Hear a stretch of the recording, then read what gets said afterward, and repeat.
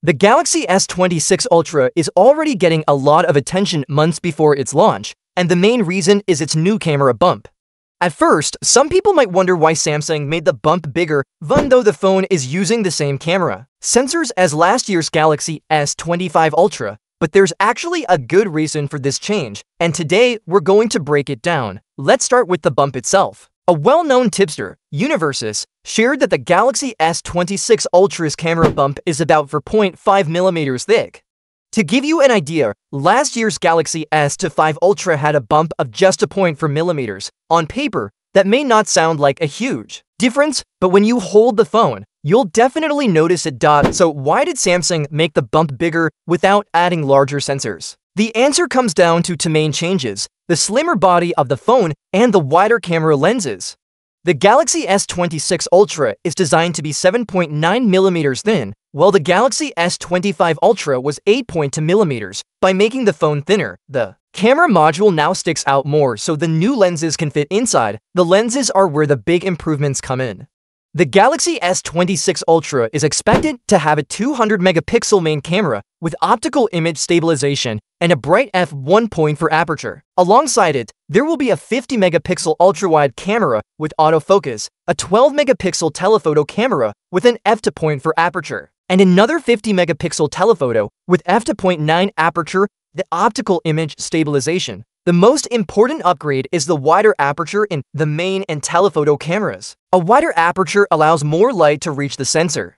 This means photos will be brighter, clearer, and sharper, especially in low light conditions. Night photography should improve a lot, and pictures in difficult lighting should have less noise and more detail. So, even though Samsung hasn't added larger sensors, the lens design changes will make a real difference in photo quality. Of course, hardware is only half the story. Samsung is pairing these cameras with a faster processor. This new chip can handle the extra data from the upgraded lenses, which means sharper photos and smoother video recording. On the front, though, it looks like Samsung is keeping the same 12-megapixel selfie camera for the whole Galaxy S26 series. Now let's talk about the size and weight of the phone. Even though the S26 Ultra is thinner, it won't feel much lighter. Reports say it will weigh 217 grams, while the Galaxy S25 Ultra weighed 218 grams. That's just a 1 gram difference, which no one will really notice. Why didn't Samsung reduce the weight more? The reason is simple: the Ultra series is built to include everything Samsung can offer: top cameras, the most powerful chipset, plenty of memory and storage, and of course, the S Pen. As long as the S Pen is included, Samsung doesn't have much room to cut down on weight. Unless Samsung ever decides to remove the S Pen completely, which doesn't seem likely, the Ultra phones will probably stay around the same weight. Moving on to the display, the Galaxy S26 Ultra is expected to have a huge 6.9-inch dynamic AMOLED-to-X screen. It will support a 120Hz refresh rate, HDR10+, and a new screen privacy feature.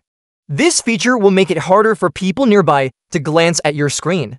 Samsung is known for its amazing displays, and this one should keep that reputation strong. For power, the phone will have a 5000 mAh battery, the same size as before but now with faster 60-watt charging.